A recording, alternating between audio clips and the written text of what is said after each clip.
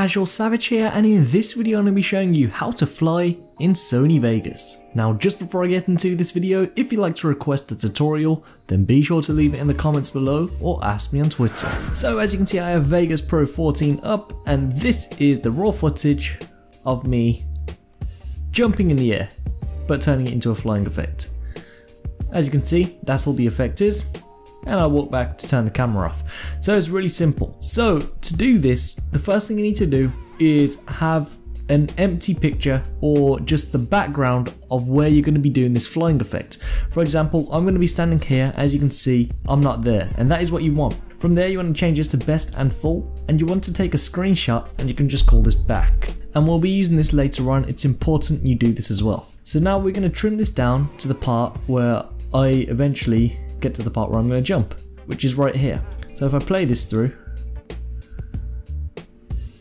I jump in the air right there. Now we're using the left and the right arrow keys. We're going to find the highest point in my jump, or in your jump. So I'm going to find it now, and it seems to be right there is the highest point in my jump. What we're going to do, we're going to press S to split the clip. We're also then going to come here and take another screenshot, and we can just call this fly. Now we're going to drag this one to the side, and we're going to drag this still image in. So this is what it should look like for you so far. You're going to jump, and it's just going to stay still like that. So I'm going to delete this part because it is not needed. And now what we're going to do is some masking. So come to the event pan and crop, and make this as big as you can. It'll be very helpful for you here. And select the mask tool here. Then if you come to the normal edit tool, zoom into yourself and just position it in the center so it makes it easy for you to mask around. Come to the pen tool, make sure it is the anchor creation tool. Now simply mask around yourself. For the purpose of this tutorial, I'm going to be going a bit quick, but when you do it, make sure you take your time, otherwise the effects won't look that good.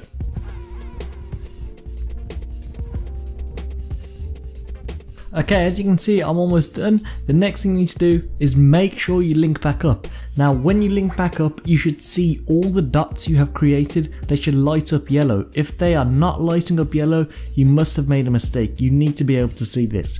So then left click, and then it all becomes one. The background should become dark, and you yourself should stay bright. Now what you can also do, if you come to the path up here, you can make the feather type in, and then just feather it up a little bit. One will be good for me, and I can X out of this, and as you can see, this is what we've got. Yes, it looks very weird, and I rushed it so it does look even more weird. But that first screenshot we took that I named back, we're going to drag and drop this onto a video track below. As you can see, it's giving us the impression that we're there. And for this effect, I'm actually going to take the feather off because I've done it better than I thought. So I'm going to turn that off. And there we go, that's what it looks like. So this is what we're working with so far, and this is what you should have. Just like that. Now you could see there is a light change there. It goes pretty dark, and that's something you really can't avoid, especially for my purpose. It was natural light, so you have to be really careful with the lighting when doing this effect. And if you're going to do this effect outside, be careful for the grass movement and tree movement as well. Now the next thing is pretty simple. Choose how quick you want yourself to fly in the air.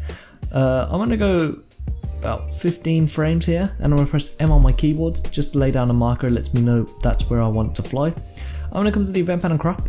Now from here I'm going to select position, and then I'm going to make sure I'm on move in Y only, and that way I'm going to drag this down and it'll take me off the screen like that. Now what I like to do is throw myself as far as I can.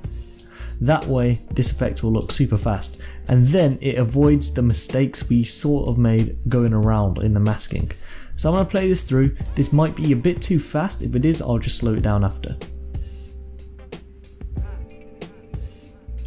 As you can see, that is what it looks like. Now there was a little stop here, and we don't want that, so we're going to come back a couple of frames on the video clip.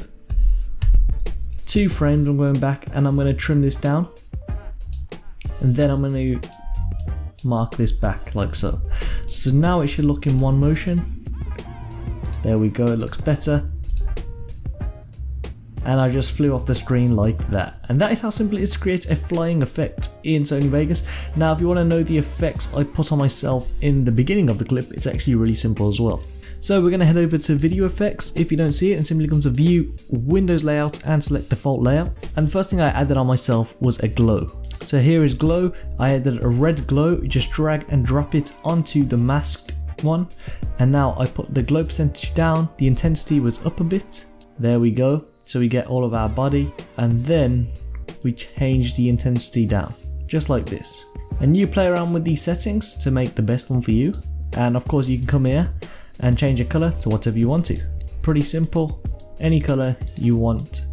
So let's go with a blue for this, and then I'm going to X out of it, and just like that,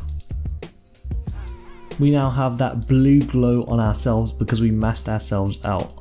One trick I recommend anyone who has Photoshop: when you take that screenshot, mask yourself out in Photoshop. It'll be much easier to do. Then just simply save it as a PNG, drag yourself back in, and follow the same steps. Now if you don't want to glow but you want to change the colour of yourself, I'm going to take the glow off here. Then we're going to come over to colour balance, which is right here, drag on the default one, and now maybe we can go red. Oh, I mean blue, if we put all the blues up, there we go. Now we'll go red, or orange. There's a red. As you can see, using the colour balance, it has really fine edges on it.